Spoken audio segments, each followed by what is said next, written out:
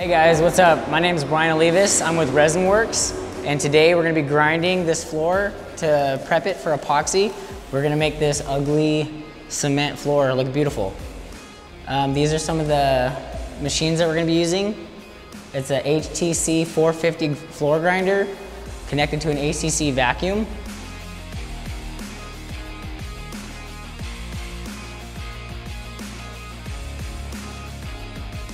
So this vacuum, since we're indoors grinding with the concrete, this vacuum's gonna keep the dust down to a minimum. So here we are grinding the concrete.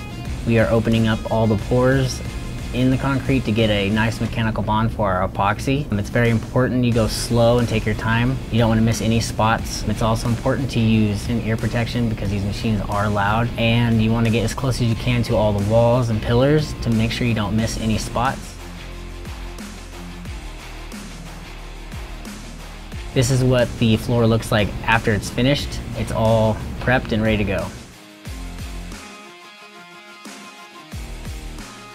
Hey guys, so yesterday we grinded the whole floor. We did all the rooms, the bathroom. We vacuumed everything multiple times, swept it, used a blower just to get all the dust out, because even if you clean it, it blows dust up in there and it wants to settle again. So you want to really get the floors as clean as possible before you start putting down any material.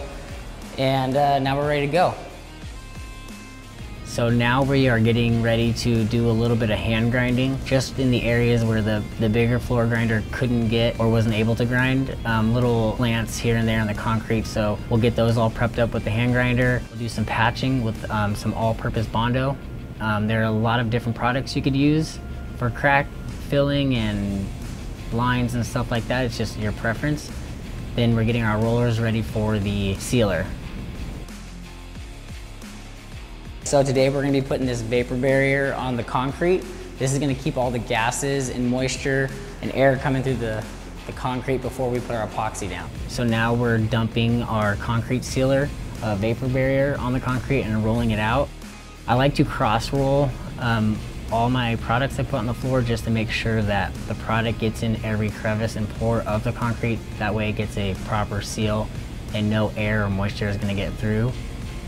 So take your time, cross roll both ways, make sure the product gets everywhere. So this is what the floor will look like after you have put down your vapor barrier or your concrete sealer. Depending on the product you use, it'll be a different color, but most of the time they do dry clear. That way you can see if you've missed any spots in the concrete.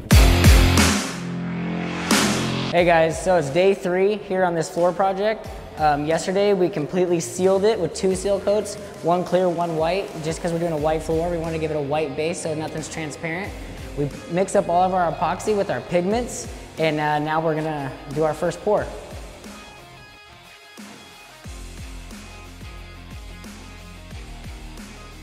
So here we're mixing up our product we got from the Epoxy Resin store. We are also putting on our spike shoes that gives us the ability to walk on the epoxy at all times if we need to fix anything. And when we're pouring, we use trowels with notches to spread the epoxy, and with the notches the epoxy bleeds through and gives it a nice even flow. Then I'll take the roller and go back on and help self-level it, and after it's all nice and level, we will add our highlights and do our designs and how the customer has asked. This is basically what the floor will look like after it's finished, and it looks great. So this project took about 3 or 4 days from start to finish. It was a pretty fun project out in San Diego, California. I can't thank the Epoxy Resin store enough for all their support, and they are truly making it easy for me to create these beautiful floors for customers.